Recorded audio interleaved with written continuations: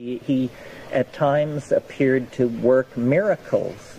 At one point I was trying to test him and his abilities, and I recalled that there was a box that my grandfather had given me that you opened with a little silver key that had been lost for years and years. And I said, well, if you can do anything, why don't you produce the key that to that box, which neither of us had seen even the box for a dozen years. By this time he was naked and locked in a room at the mission. And he went and he would make these bizarre gestures, these strange I don't know what was going on.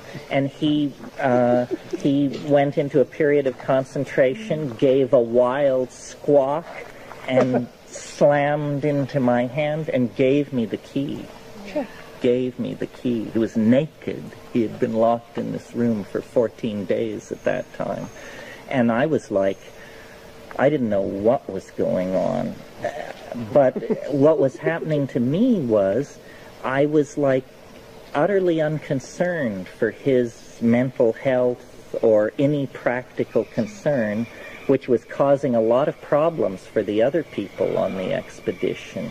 In classical psychology, this is called a folie à deux, a delusion of two. It's a simultaneous schizophrenic episode. It usually involves a mother and a daughter. I've never heard of a brother-brother folie à deux.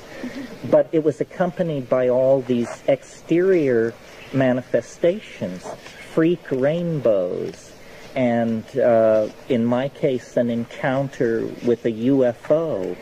And this UFO encounter had a very curious quality to it. Not that they don't always, I suppose. But this was even more curious than the pedestrian UFO encounter. What happened was, it was on the 13th day of the reversal, and I had this intimation.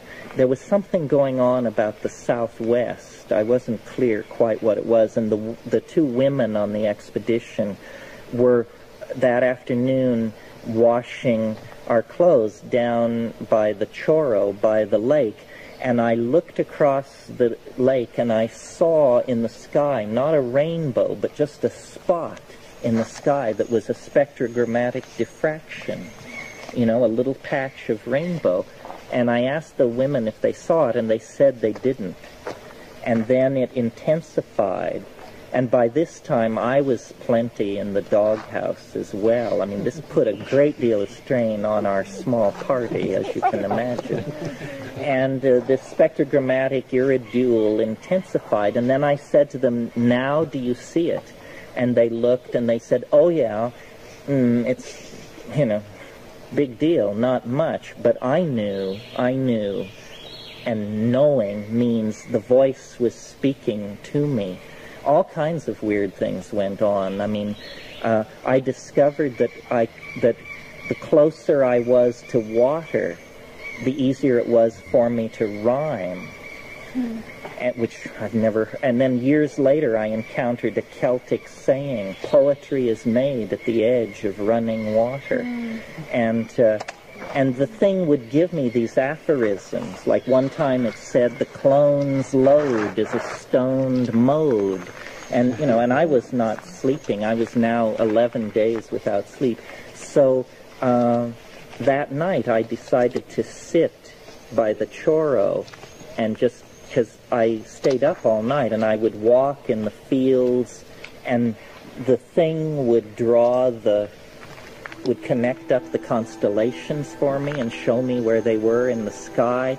There was also embedded in all this thing the intimation of this thing called the teacher, which was a giant insect-like thing that was always like right over here. And there was the sense of something watching us from the sky, something moving us very, very gently but persistently toward this very weird breakthrough.